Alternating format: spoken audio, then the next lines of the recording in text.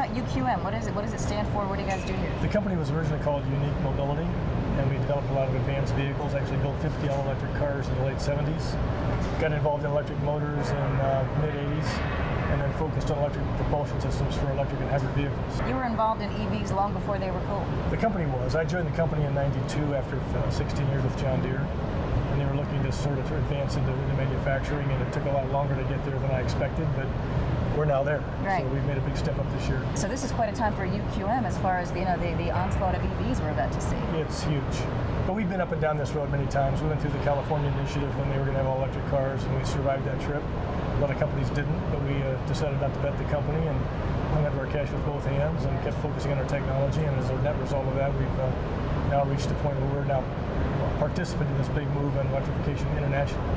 So UQM is based here, but it was actually enticed to leave. What happened there? Why did you stay here? Well, with all this push in electric vehicles and technology, we've been asked to move to other states. We've been given with tax incentives to move to states like New York, South Carolina, and others. And we chose to stay here for a lot of reasons. I mean, we've been based here. Our employees are here. There's a high-tech corridor that runs from basically the Wyoming border all the way down to Colorado Springs, and there's all types of companies and technology here, good access to high-tech talent. We get a lot of our local manufacturing done, printed circuit boards and computer technology, which we use in our systems. And what about green jobs? Is this a good place to find them, to create them? It's probably the best. I mean, there's a big push on solar, wind turbines, and we're a little different. We're in the sort of automotive, truck, bus, propulsion world, but all of our technology is based on software, power electronics, and some rotating machinery. We assemble here. We don't do base manufacturing here. Yeah, some might think you should be in Detroit. Well, yeah, but that's one argument, but we don't do any base manufacturing. Right. We're an assembler. So we design everything about our products. We source internationally, so we get parts a lot out of China, all over the world. We bring them here and we do final assembly, test, pack out, and then ship to our customers, which include companies in California, the Midwest, and in fact Europe and Asia.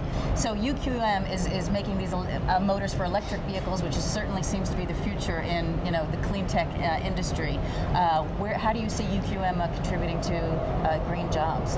Well, with this new facility, obviously, which has a lot more room for growth, we're going to be ramping up to about 300 people with a production launch for our first volume customer. We're currently at 78.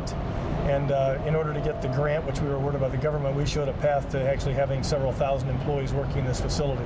And we can accommodate them here. Okay, and what's the timeline for that?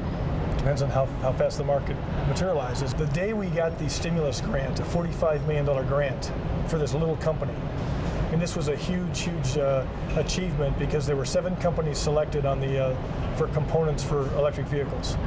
Little companies like General Motors, Ford, Delphi, Allison Transmission, Delco Ramey, Magna, and UQM Technologies. We were the only really tiny company, and the only company in Colorado, and that really brought us to the forefront. The local paper, the Longmont Times-Call, wrote an article about our company the day after the grant, and they were talking about jobs and all the impact of the stimulus grant. And I said, well, the stimulus doesn't create jobs, orders create jobs. And that's, I mean, you can stimulate all day, but until people want to buy a product, you can justify the investments, you can't really create the jobs in order to earn the money to pay the people for the work. And when Biden was here, we had a chance to have a fairly lengthy conversation in the back before the presentations were made, and I discussed this topic with Biden, and he came out to 800 people that were in this building, and he brought up the point. He says, yeah, I was talking to Rankin out back, and he made a point that the stimulus doesn't create jobs, and he said orders create jobs, and he gave me, sort of made a big deal about that and gave me credit for it. He stole your line. Well, he gave me credit for it. Okay. It was great. And now seeing that we're on the advent of a real explosion of electric vehicles, you must really feel like you're at the forefront of that. We are definitely prepared for success. We've got a new production line that produces the motor, the blue part back behind me, and then the power electronic control systems are produced on a line, the gray line right behind me. The motors that we make on this production line, which is set up to produce one every 6 minutes. Yeah. It's not yet up to run. We've just now got this line in place. It's been validated and debugged, and we're in the process now of moving product off the line and shipping what's called production validation units to our customer. The motor that comes off that line is only 11 inches in diameter and is 134 horsepower. A version of that motor will be is already being provided to customers in Europe at 135 kilowatts, which is 182 horsepower. This is a motor that's the size of a piece of paper in diameter. Wow. And 9.8 inches long, and puts out that level of power. That's why we're being pursued by many companies internationally for our systems to be used in both electric and hybrid vehicles. Tell me just a little bit more about Governor Ritter and what you see as his energy accomplishments. Do you think he's done a good job in making that a priority here?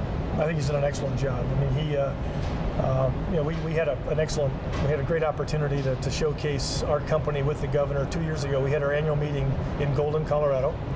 And we had an all-electric vehicle at the annual meeting from a company called Coda Automotive, our first volume production customer, a startup in California that's going to be introducing a four-door sedan.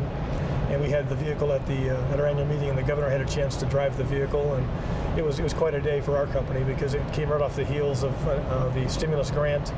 And the governor actually attended the annual meeting, made an opening presentation to all of our investors, and then, of course, had a chance to see and drive the car. And that was carried on national news that particular day. And how do you think Governor Ritter has done over the years as far as clean energy, the old energies and the new ones? I think on the old energies, obviously, we've got a lot of natural resources here, the biggest one being sun. Wind, a fair amount of wind in Colorado, but we have coal, natural gas reserves. And I think the blend of those energy sources with the new is real. It gives us choices. And the big push on really leveraging the technology base of this state, whether it's the collected universities that are here, the government organization, in particular Enroll, into bringing in, helping cause the solar with Abound, wind activities, as well as our activities in the state are real, and I think are a credit to the governor. He's had a team. I mean, there's a lot of organizations that are motivated to get this done, and I think on his tenure as governor, he's done a great job of getting this state recognized in a leadership position. And I honestly and sincerely believe that.